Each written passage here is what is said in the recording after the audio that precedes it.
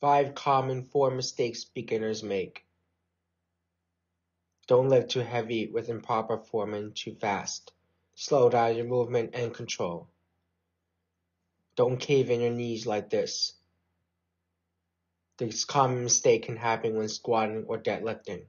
Try not to arc or hunching when doing pulling exercise. Keep your back straight by tightening your core. Don't forward your shoulders like this. Keep your shoulders back like this. Avoid flaring your elbows like this. Flaring elbows can lead to shoulders injury. Have you made one of these mistakes? Comment below. I personally made these mistakes in the past. What matters is that you know how to avoid these mistakes and improve your forms.